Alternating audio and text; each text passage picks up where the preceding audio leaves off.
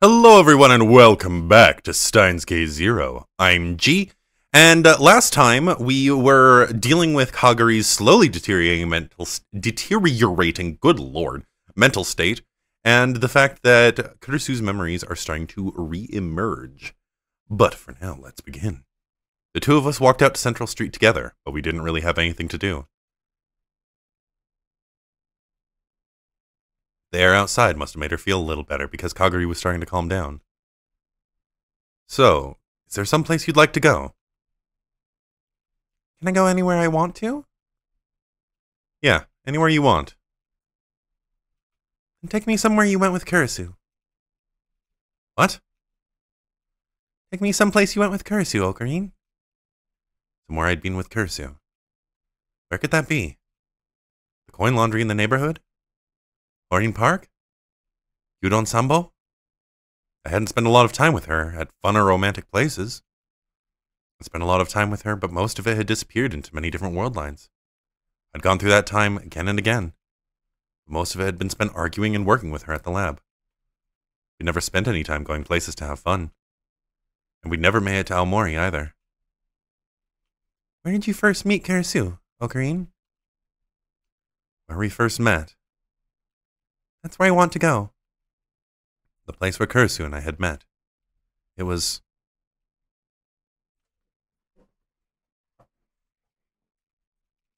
Is this it? A brightly colored building in front of Akihabara Station. The radio building. This was where it started. Yes, this is where everything had begun. On that day, the time machine appeared on the roof of the building. It was just after that when I met Kurisu. I could still remember it. The challenging look in her eyes. Thinking back, I may have already fallen in love with her then.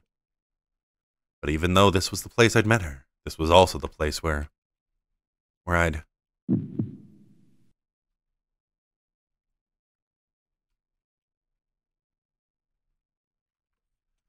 Ocarine? What's wrong?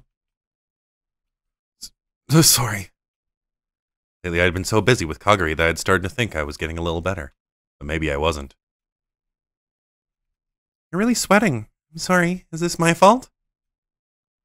No, that's not it. It's just... Whenever I came here, I couldn't help but remember what happened that day. But... Let's go. You sure? You're not feeling good, are you? I'm fine. I couldn't just stand out here forever. I couldn't keep Mayuri, Daru, and the others worrying forever. If I needed to get over it at some point, then... Alright, let's go. Something soft touched my hand. Kaguri was holding my hand tightly in hers. Thank you. Kaguri led me down the bustling street towards the radio building. My knees felt like they were about to give out at any second. Even after I'd gone inside, I was still doing better than I had thought I would. I still didn't feel like climbing the stairs where it happened. We took the elevator to the roof. Ferris, aka Rumiho Akiha, had carefully locked the door to the roof so that no one who wasn't authorized could enter. I'd been given a key too, but today was the first time I was able to use it. The first thing I saw after coming onto the roof was a strangely shaped object, the time machine. Wow, I remember this. I came here in this thing. Kaguri happily ran up to the time machine. It was right after she'd separated from Suzuha that she'd lost her memories. She remembered going from the future to this place in 1975. First time I came outside here, I was amazed at how pretty the sky was. Unfortunately, it wasn't very pretty right now. Kaguri spoke as if there was an endless blue sky stretching out in front of us. I didn't want to leave Mommy, so I stayed inside the machine and cried. I missed her so much. Suzuha told me that I had to stop crying, and I couldn't be like that anymore. I was still so sad. Then the hatch opened, and I saw a blue sky. The sky in 2036 isn't blue? Yeah, the war made it all black and dark, and they wouldn't let me go outside very much. The mid-70s were right after the big economic growth spurt. Ecological concerns weren't as important as they are now. That was also when air pollution was a really big deal. The air probably wasn't as clean as it is now. If it seemed beautiful to her anyway, that must have meant the air in the future was really terrible. Ocarine, is this where you first met Kurisu? No, this isn't it. This is... Huh. A cold drop hit my nose. It started to rain. Yeah, you're right. That's right.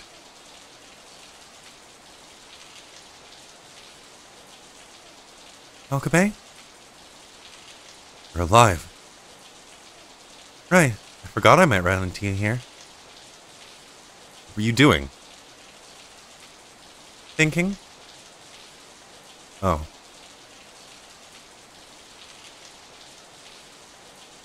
The rain had been falling then, too.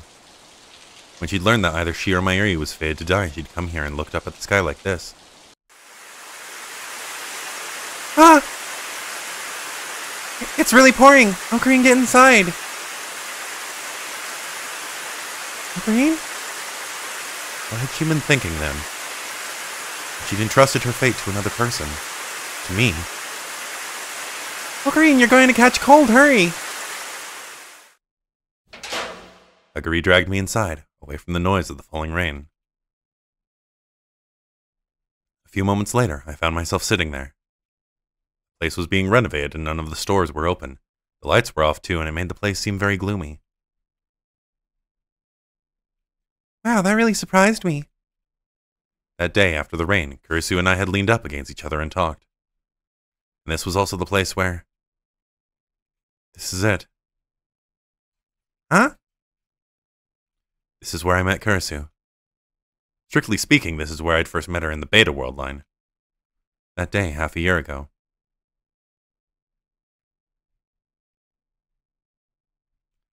What were you trying to tell me earlier? What are you talking about? About 15 minutes ago, before the conference started. You were trying to tell me something, right? You looked really sad. You looked like you were going to start crying any second. Why? Have we met before?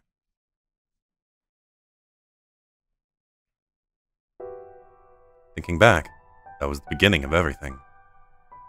I wish I'd never met her. If only I'd have known this would be the result. If I'd never met her, I wouldn't have to feel this way. Ocarine. I felt something soft touch my face. Kaguri. Mommy used to do this whenever I was scared. Why? You looked like you were going to start crying any second. Kaguri patted me on the head again and again, as if I were a child. This is where I first met Kurisu. Here on the landing? Yeah, she left a terrible first impression.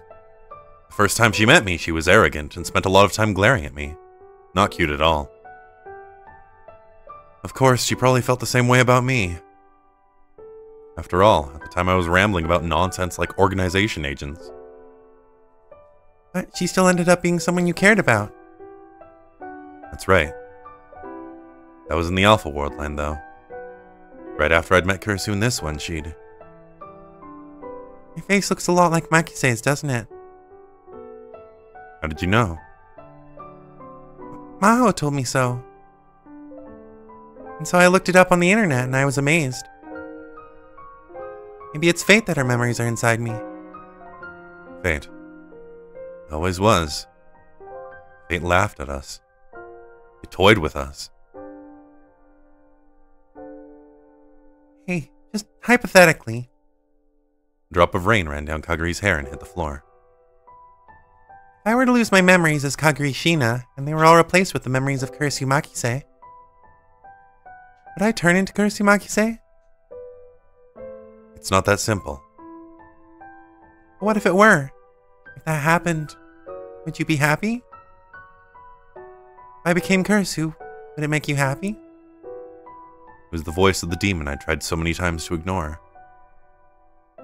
I didn't want that. Or did I? But I wouldn't like that, though. Another drop of rain struck the floor. I don't want to disappear, not knowing why I was ever alive, not being of any use to anybody. Kaguri. What's going to happen to me? I... Kaguri was shaking a little. It wasn't just because of the cold. I'm sorry. No. I never did figure out what she was apologizing for. I'm going to catch a cold. Let's go home. Yeah. Just come in. The first time I went into Rukuko's room, it really did look like a girl's room. Wow, you're both soaked. You'd better hurry and change. Yanabayashi Shrine was closer to the radio building than the lab, so I decided to bring Kaguri there. Mayuri had sent me a message on the way, so I had her come here first. I figured that Kaguri needed Mommy Mayuri right now more than she needed me. Mommy. Just like I thought, the second she saw Mayuri's face, she relaxed a little. You must have been so cold, right? I'll get a bath ready. Rukuko handed us towels to wipe away the rain and ran out of the room to start the bath. I want to take a bath with you, Mommy. And Mayushi? Sure, okay. What will you do, Ocarine? Oh, I'm fine. You guys can go first.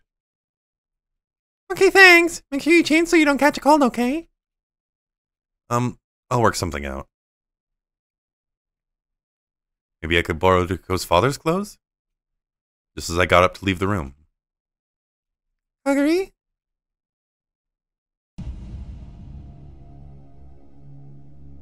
What's wrong, Kaguri? Something was wrong with Kaguri. She was staring at Mayuri's face, confused. Kaguri? Who are you? Huh? Who are you? It's me, Mayushi, Kaguri. Kaguri, my name? Kaguri. No, I'm... Who am I? I'm... Ah!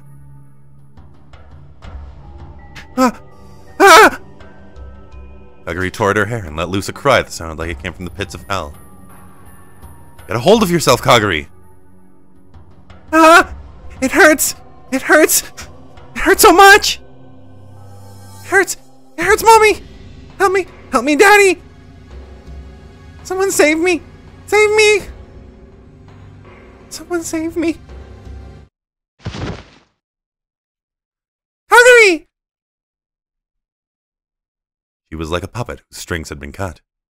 All the strength left her body and she fell forward. By the time I left Rukuko's house, the rain had stopped. We waited for a while after that, but Kaguri showed no signs of waking up. She looked peaceful as she was sleeping, so I decided to leave her to Mayuri and Rukuko and head back to the lab.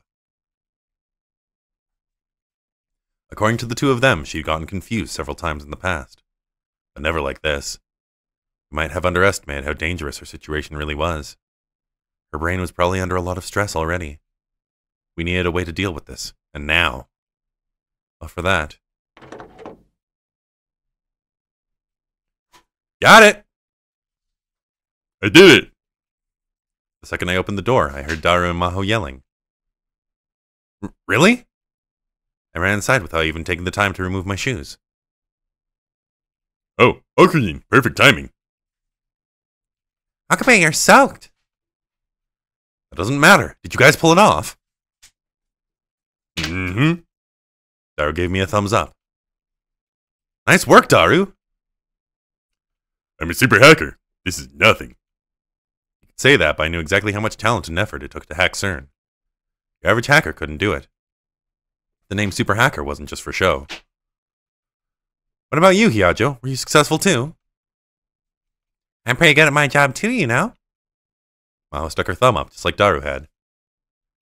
Wow. Well, this was all thanks to the information you and Kagura gave me. In that sense, we were lucky that she had Kurisu's memories. No, you were the one who did the work. Thanks, I'll just accept the compliment. Now the question is whether it works, and the only way to find out is to try it. You're right. I went 3 trips to Kitchen Zero. Sure thing. Anyway, everything was ready. All that was left was to find out who they were. But that was still the biggest problem. Okay, I'm gonna get some rest. I'm pretty tired. The sound of a ringing phone cut her off. Jeez, who is it? I'm about to go to sleep. Yes, hello? She muttered to herself as she took the phone to the back of the development room. So, how's Kaguri-tan doing? About that. Just as I spoke, a Rhine message arrived. Oh, this is probably fine. Kaguri woke up. She's calmed down.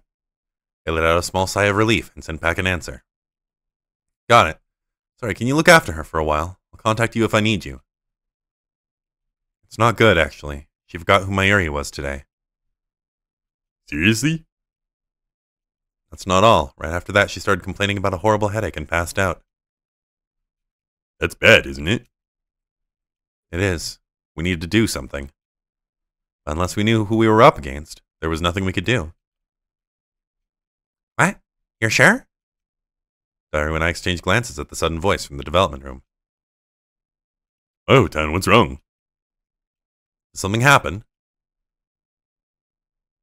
When we looked inside, Maho turned around in a state of shock.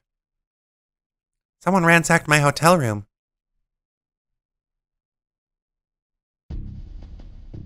The call was from the hotel. Maho was staying at a business hotel in Wako City. Sometime in the past few days while she'd been staying here, someone had ransacked it. She'd left her keycard with the front desk, but there were signs that the lock had been picked. She'd just given her okay to search the room. So, did they find anything? They're just about to call the police, and they want me to come back and see if anything's been stolen. Then they don't know what was taken? Maybe they stole your underwear? I brought all that with me. Do you want me to sue you for sexual harassment? Please don't. My room's always a mess anyway, so it's possible that I just look like someone ransacked it. If I wanted to be optimistic, that is. I said the lock was forced, so it's almost certain that someone broke in. Actually, the same thing happened to the office not too long ago. It's not just a coincidence. Someone is after something you've got. That's right. I think I know what it is. What is it? KURISU's laptop. That. Putting all the pieces together, it seemed the most likely option. I could be sure that whoever tried to overwrite Kaguri's memories was the same group that attacked her in the other world line. Whoever those people were, they were after the time machine theory hidden in KURISU's memories. But since their experiment had failed and Kaguri had escaped, they turned their attention to the other thing KURISU had left behind. The laptop and hard drive that Maho had. But if they were after that, that mean they had it now? Wait, that computer the one you gave me? What? I really wanted to crack the password, so once I started staying here, I gave it to Ashida. And the laptop? Should be safe, right? Yup, in my secret hideout right now. Since I've been so busy with hacking CERN, I haven't had time to analyze it. That made me feel a lot better. Now, if only we knew who had broken into her room. But it wouldn't be that easy. Still, if they'd done something like that, they must be starting to panic. What'd they do next? Wait a second. We may be able to use this. Use it? I didn't want to waste time explaining, so I just took out my phone and made the call. Several days later, Kaguri's condition was getting worse.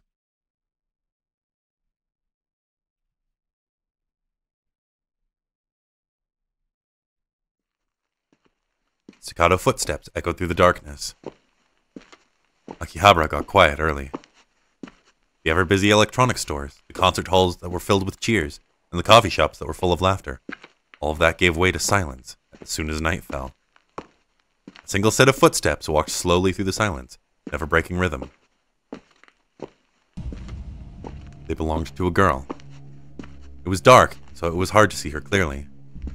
But it was very clear that she was acting strange. She had a cap pulled down over her face and was trying to avoid letting anyone see her as she walked. As if she was hiding from someone. As if someone was chasing her. And just as she was about to turn a corner, several men jumped out in front of her. The girl stopped in surprise. Suddenly there were men behind her, too. Kagurishina, right? One of the men spoke. The Japanese was fluent, but if she'd listened carefully, she might have detected a trace of a foreign accent.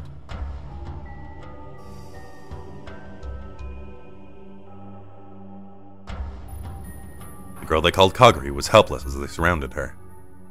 One of the men thought to himself, "This is the easiest job in the world." All they had to do was kidnap a single helpless-looking girl. There was no need to bring this many people. No, it wasn't just him. Almost everyone there felt the same way. Stay calm and we won't hurt you. The men gradually began to close in. The girl simply stood there, afraid. Showed no signs of resistance. This was too easy. Just as the man smiled and reached out his hand. Ah! He thought he heard the sound of something slicing through the air, and then he fell to the ground, clutching his hand. It looked like 3 sausages lying on the ground.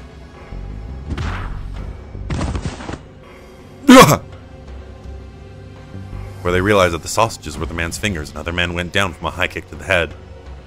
Men began to howl in rage. "You fucking bitch!"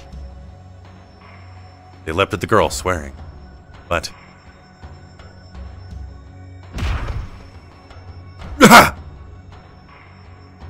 one of the men who was trying to attack her from behind suddenly screamed. "You need to cool it. You don't want to make a lot of noise either, do you?" A huge man came out of the darkness, silhouetted by the moon.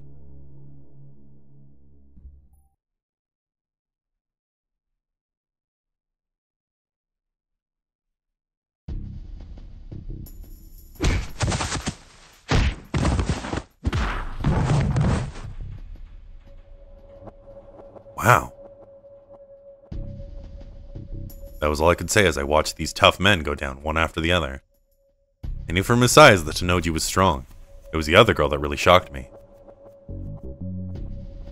Her disguise ruined, Suzuha jumped around like a cat. Each time she moved, the men around her quivered. I knew she'd undergone combat training, but I had no idea she was this strong when she was serious. The kicks from her long, lithe legs were like a work of art.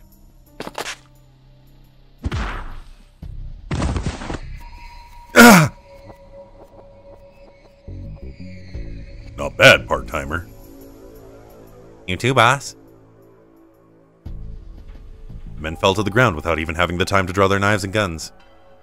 Several days earlier, when I realized that the enemy was probably starting to panic, I came up with a plan. In the last world line, Mooka had told me that someone was looking for Kaguri. I wonder if that was true in this world line too. So I asked Mooka to leak some information for me. A girl matching Kagurishina's description came down this road at the same time every day. And today, a few days later, they'd all taken the bait. I hung back behind the corner of an alley, watching them fight. It felt kind of pathetic. But it was obvious that not only would I be of no help whatsoever, I'd actually just get in the way. So it was smarter to leave it to them. Everything's on your side. I heard Dairu's voice from the earphone in one of my ears. I'd called him and left the call connected so we could talk at any time. Is Suzuha okay? Is she hurt? Dairu had been opposed to Suzuha's plan to use herself as a decoy. He must have been worried about putting his daughter in danger. Don't worry, she's a lot more amazing than you realize. Well, she is my daughter. If she gets hurt, I'm going to hate you forever, Ocarine. You'd be better off worrying about the people she was fighting. I suddenly heard a high-pitched whistle. At the signal, the men started to turn and run. They'd realized they'd fallen into a trap and decided to retreat. Sorry, not happening. Noji's giant arms grabbed one of the men's hands. But there was a hollow popping sound and the man's body went limp. No way. He was dead? Took his own life? Uncle, he's coming toward you! A piercing yell brought me back to my senses. One of the men was coming toward the alleyway where I was hiding. Our goal was to capture them and make them tell us who they were working for. If we couldn't do that, all of this would be for nothing. I ran out in front of the man without even thinking. My sudden appearance caused him to hesitate for a moment, but he kept charging without dropping his speed. I saw that he was holding on to something shiny near his waist. Ugh! Ha! Just as he hit me, so I slammed into him with a jump kick. Ugh! Gotcha! Kick knocked him directly into Tsunoji's waiting arms. Tsunoji caught him easily, then spun the man's arms around his back so he couldn't hurt himself. Uncle, are you hurt? Are you okay? I'm fine. Ocarine, what's wrong? What happened? Don't worry, everyone's safe. Suzuha, did we get him?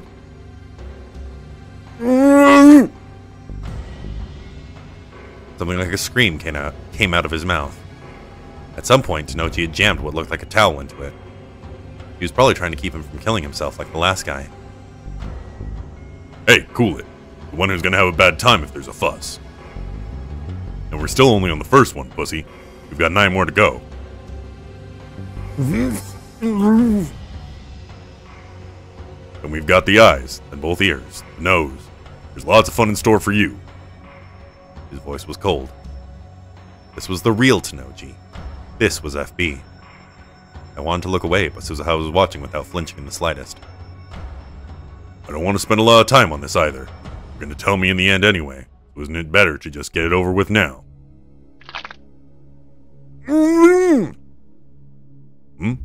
Well, shall we go for number 2?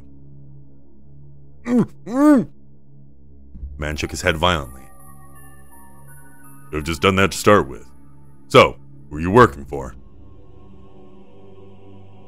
Tsunoji took the towel out of the man's mouth. He said something in a whisper so small I couldn't hear it. Tsunoji's pallor suddenly changed. Stratfur? Hey, you're not lying to me, are you?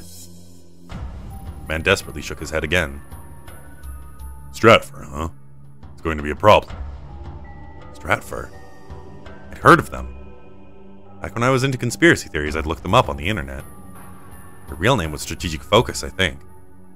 They were an American civilian intelligence company, sometimes called the Shadow CIA. They specialized in military matters, and their skills had supposedly been put to good use during the Iraq and Gulf Wars. If a certain rounder like Tsunoji said they were a problem, they probably were. This wasn't going to be easy. But now wasn't the time for being scared. You hear that, Daru? Start hacking Stratfur servers right now. Okie dokie. I felt myself starting to relax after I completed my first objective. But there wasn't time for that. This was where things really began.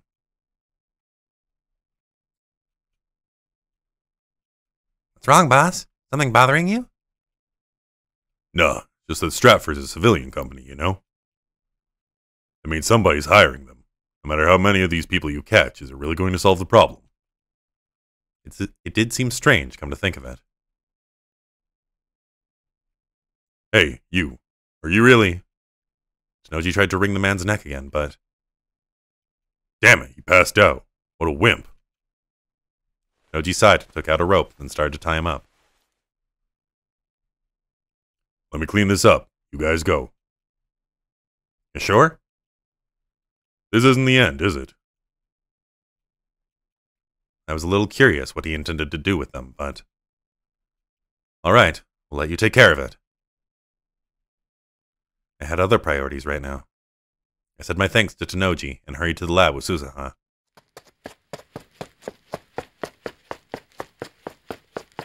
Uncle, hurry! I know! Suzuha ran through the night like a panther. It was all I could do to keep up. The path to the lab seemed far longer than it usually did. We finally made it to the lab. Mayuri, Ferris, and everyone else were already there waiting. And Kaguri, too.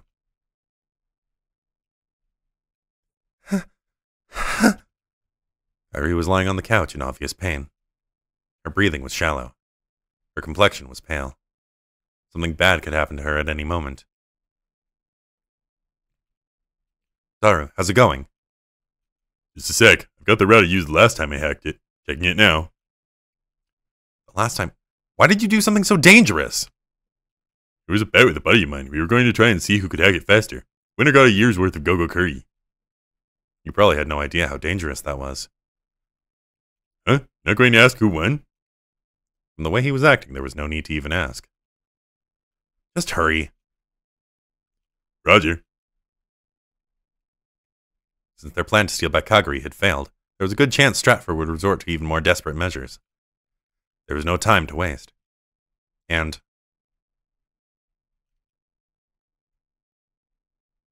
Oh, Green, you're not looking so good. No, it's nothing. It's not nothing, yeah. Let me see, yeah. Ferris ripped off my coat. You're really hurting, yeah. Okabe, you're bleeding. Oh, Green. I tried to avoid looking at it, but there was a lot more dark blood staining the side of my shirt than I'd expected to see. When the man had stabbed me before, it must have gone in pretty deep. I'm fine! You are not fine, yeah. You can, yeah, get the first aid kit. Okay. I'm okay. Forget about me. Mayuri, how's Kaguri? Kaguri, hang in there. Kaguri was still lying on the sofa, panting for breath. For the last few days, she'd been getting weaker and weaker. Her hand reached up into the air. Mommy, where are you? Mommy's right here. I'm right beside you. Mayuri grabbed her hand tightly, and she finally smiled, a weak smile. Mommy, tell me, am I just going to disappear? It's okay. Ocarine and Daru will do something. Ocarine? That's right. You know Ocarine, don't you? Ocarine. Kaguri's lifeless eyes turned towards me. Don't worry. Just a little more. Just a little more and you'll be back to normal. Okabe. Huh? Erase me. Kaguri. No. Erase me from within her. At this rate, she's going to... Those were KURISU's words. Personality and memory were two different things. Just because she had KURISU's memories, that didn't mean she had KURISU's personality. But...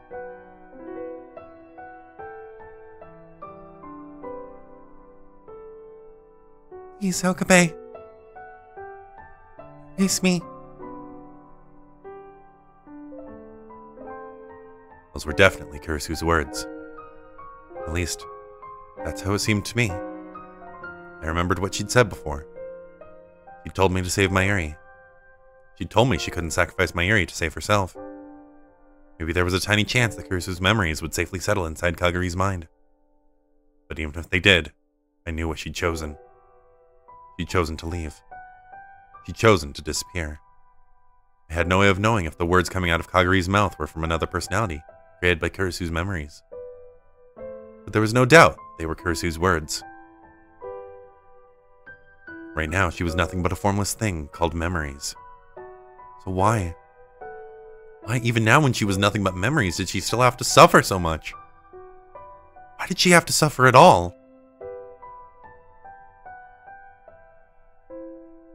Sorry, Okabe.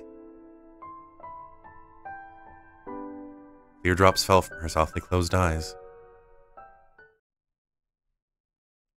Daru, did you find it yet? KURISU. I asked him to stop myself from screaming her name. Hang on, just a little more. Just a little more. This isn't good, Uncle. Suzuha whispered to me as she looked out the window. 1, 2, 3. There's a bunch of them outside. Stratford. Daru! Okay, come on, come on, come on. The tension was rising every second. Was he done yet? Wasn't he done yet? Got it. Daru! Alrighty, I got it. Bingo! Yukiko and the others brought the treatment device over, but I motioned for them to stay back as I looked down at the monitor. Maho leaned over Daru's other shoulder. Look at all the files that seem important and pick the biggest one. Wait, Big one? Could it be this one? The file name is John. That's Mozart's Christian name. That has to be it. I don't get it, but okay. There are a lot of files inside it, though. Let me see. Inside the folder were several files labeled with codes. There's more files. There weren't this many when we were doing the research. Which meant that after the Amadeus program was shut down, it ended up in Stratford's hands somehow, and they'd gone on to do more experiments with it. One of these has to be Kaguri's memory data, but... K6205. Huh? K6205 is Kaguri's memories. Daru. Hotel number 620. The magic flute. K620. I found it! Now just do it like we talked about. Compared to KURISU's timely machine, the process was a lot simpler. Since the memory data already existed, there was no need for a VR headset. Or the phone wave. All we had to do was use the decoder program on Kaguri's memory data, then use CERN's LHC to compress it. Then we transferred the compressed data and sent it to the cell phone. Hurry! We're completely surrounded! Daru, are you ready? Okie dokie. Okay, do it! Wait! I looked up and saw that Maho was staring at the screen, her features frozen in an iron mask. What's wrong, Hyajo? Is this really going to work? If it fails, Kaguri will... I reached my arm around Daru's back and put my hand firmly on her shoulder. It'll be fine. I guarantee it. Okay. Uncle! Kaguri! I stepped away from the PC and knelt down in front of the sofa where Kaguri lay. Okabe? Ready? Goodbye. Yeah. KURISU.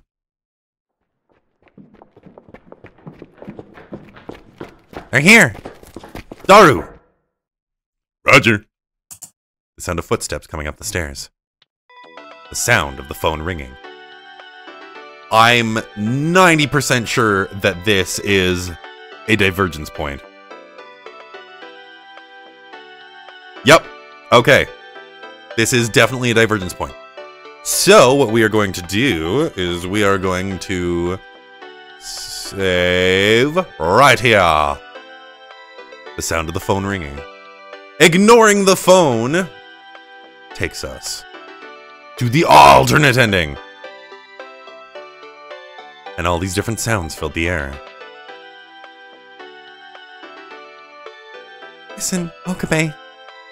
The last thing she said was, I think that I... you... Whether those were KURISU's words or Kaguri's. Her words were cut off by the sound of the door and the sound of screaming. I hesitated. Not only did I hesitate to answer it, but I almost tried to tap the button to reject the call. But then Kaguri's fingers cut mine off. And then her fingers, or maybe KURISU's, tapped the button to answer the call. And then the phone up against her head stopped ringing.